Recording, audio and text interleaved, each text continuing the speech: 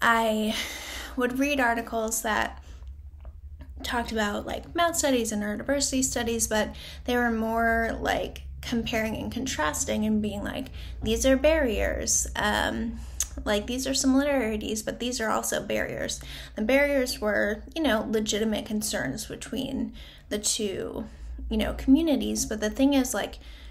these communities overlap within the group and also within people, and complexity is inherent to disability, madness, and neurodivergence. So I strongly believe that for not only cross disability and cross DAM solidarity and cross movement solidarity, but also just for like providing a space where the languages of each of these communities, of each of these ways, or each of these like overarching ways to embody those identities, that language is all there in the common discourse of the DAM solidarity space.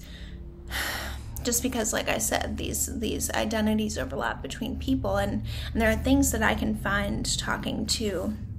disabled people that I can't find talking to neurodivergent people, and vice versa, and all of those intersections, as well as the importance of not only identifying categorically with these identities, but also politically. So politicization within the DAM community would just allow this, I think, more accessible, focused on access needs, access intimacy, and successful in terms of liberation, not capitalistic success, but liberation, because we'd be approaching it from all of these different angles and using messy chaos and complexity to our advantage.